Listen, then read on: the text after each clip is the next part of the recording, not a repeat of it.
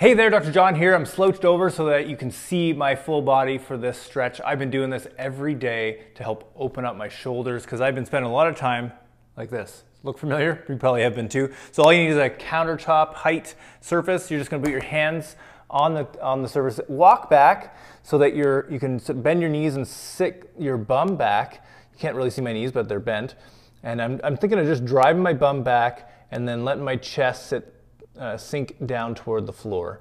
Okay, so you might only be able to get to here. Okay, if that's the case, if your head can't get through your arms, that means that you've got super tight shoulders, probably some spinal distortion going on that's limiting you. Ideally, we should be able to get all the way through, keeping the elbows straight, and then you're just gonna hang out there. It's a nice stretch.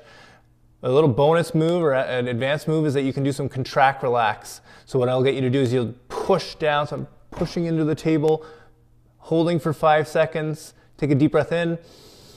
When you exhale, you'll notice that you can drop down a little bit lower. So you can cycle through that 3 to 5 times, 5 seconds on, 10 seconds off.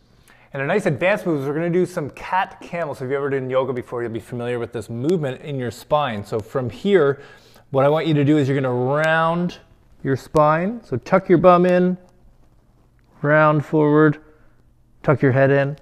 And then we're going to go the other way. Try and arch your back like a cat. And then into camel.